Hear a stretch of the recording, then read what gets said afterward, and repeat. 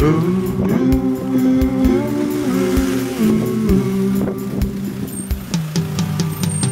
got me in a loop. Yes, I'm jumping through your hoop. I'm captivated. Hello everybody, it's woolly hat time. It's a bit cold, it's November, and I'm going to make some A-boards, but I've got a slightly different way of doing them this time, which doesn't take quite so long, but the material's a bit thicker, a little bit more expensive too. So, better get on with it. From your face, it looks like I'm under your spell. How long it lasts, Right, who can really tell? 18mm plywood. All I know is Basically, but now I'm coming that'll be from it. the cold. You've got me in a loop. Yes, I'm jumping through your hoop. I'm captivated by your style. I really love to see you smile. I'm fascinated by your charm. These boards are for a greengrocer in town. You watch 4 of them, 4 A-boards. So there's 8 pieces of this. They're 2 foot wide, 4 foot long. I'm going to cut a shape out here to make 2 feet and just round the top corners off to make it look a little bit more interesting. And that's all it is, and basically just hinge the top. But I think that makes a pretty good, quick A-board, even though the wood is quite expensive. And this is enough wood here. I bought 2 full-size sheets, 8 foot by 4, 2 of them, exterior plywood, 18mm, and that's cost me £77, which is nearly enough for $100 I would have thought. But I'm charging plenty on top of that, so I'll make my money, and it should be a bit of an easier way of making an A-board than messing about with bits of 2x2. Okay, before we go any further, essential bit of kit, it's the camera lens mug. It wins out on a number of points here. First of all, it's quite large, and you get plenty of tea in it. Secondly, of course, it looks interesting. It's got a cover to it, so you don't get any sawdust or dust or anything in there, and it's got a rubbery area here that you turn the lens. If it was a lens, it's not a lens, it's a mug, and that keeps it, you don't burn your fingers. I'm going to make this 6 inches up here, square that off there, and then we'll come in about 6 inches, no, make it 8 inches in, 20 centimeters, and then we'll mark that an angle there and there, and then I'm going to use a pot of paint just to touch it against the 2 faces so it's at a tangent. Take that round. A couple of reasons to do this. One, it looks so good, and secondly, when it comes to jigsawing, it makes it look pretty neat. So these would be the feet, and that piece, once I've cut that out, I can just put that in the middle of the next board and cut it without measuring up again. Okay, I've been marked out. Here's the one that I've started. There's the centre line, there's the middle across there, 12 inches. Line those up,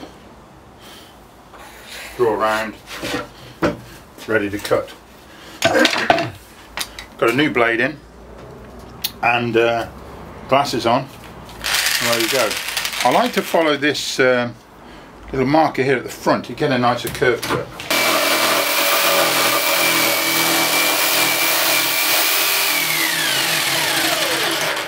Right, having got through to the straight line, might be good to put a square on there, clamp it down,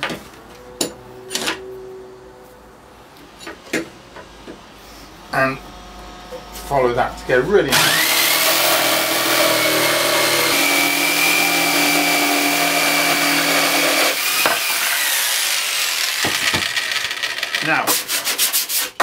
here. Don't forget, that'll be the back because the cut has left the other side nice and smooth. So that is pretty neat. So that's going to be the front. And for this again, of course, we're just going to take the big tin of paint, which is nice and heavy, stays in place.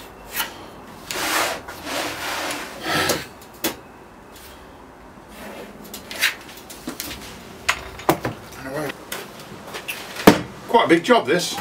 All these 4 A boards to make, and just to repeat myself, I'm using masonry paint, black masonry paint, smooth, and a roll up, and away we go.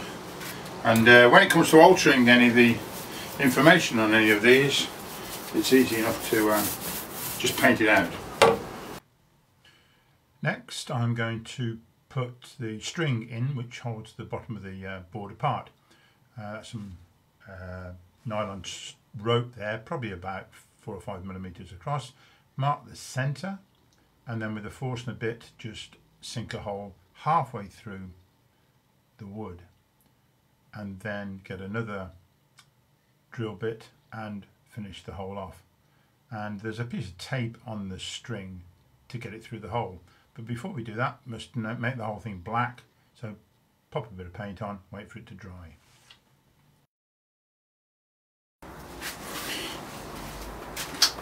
Right, the construction of these boards is nearly finished. It's 18mm board, as I said, and on the back here I put a piece of 1 inch square, 25mm square, which is screwed in there and lined up some hinges, which I think will look quite neat when pressed up against those, and that is pretty solid. This plywood needs another coat, I think, on the front. One to clean it up, and also just to fill the little bits of grain that are on this plywood, and maybe a bit more across the top here, because all the water comes on here in the rain, and that will smooth that off. And if there's any inaccuracies, as if there would be, I've marked these A, B and C. So we're nearly ready to do some artwork.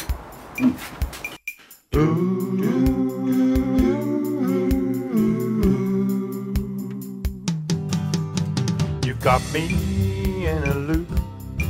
Yes, I'm jumping through your hoop. I'm captivated by your style. I really love. Kicking off with the word caves. It's the name of the man. Wide brush. Gosh, might be 3/4 of an inch across.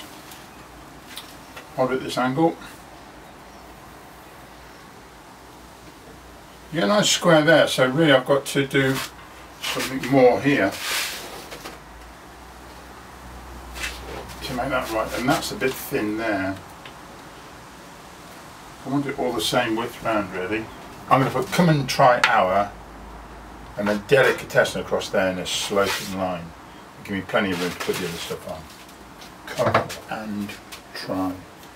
Come and visit hour. Come and see.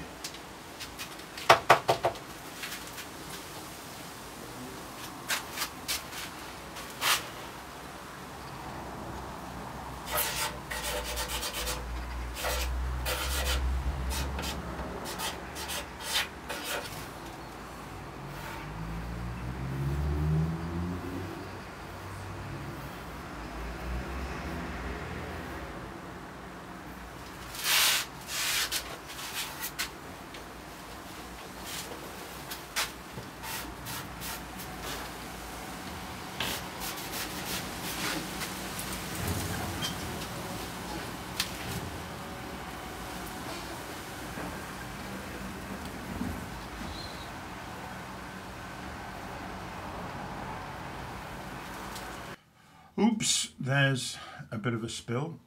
So you just wipe it off and then get the black paint, and it's always good to have the same black paint around, and just quickly go over it with the roller, which is always wet, you don't have to dip it back in the paint, and then quickly dry the whole lot off with the hairdryer. And but mistakes like that happen, not all the time, but they're easy to correct. Now another way of decorating these letters, here I've put this orange right on the edge of the letter, but here I'm setting it aside so it looks like a shadow, which is another way of doing it. And of course I will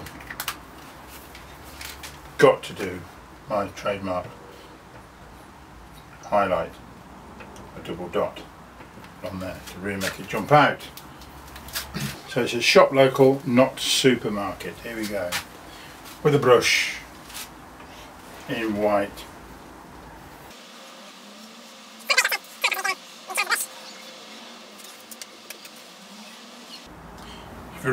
If you are running out of space, if you go to small letters, you get more in.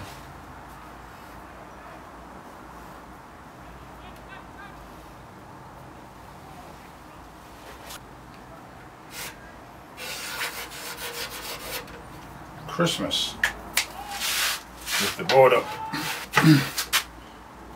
So you don't hit the roof, gives you a new area to work on.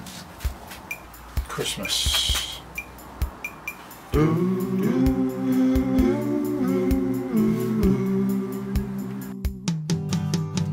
You've got me in a loop.